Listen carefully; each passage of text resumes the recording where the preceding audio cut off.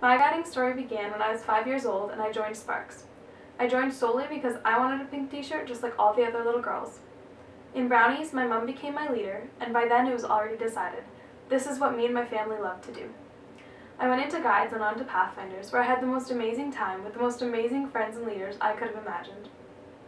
When I moved into Rangers, I got accepted to go on an international trip to the Sea of Cortez in Mexico, where I met the greatest group of girls and I fell in love with travel, adventure, and guiding.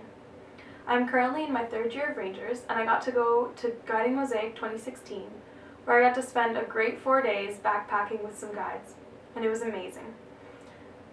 I joined Girl Forum in the fall of 2016, and I'm loving every second of it.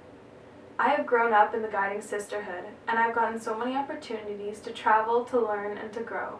13 years running. That's my guiding story.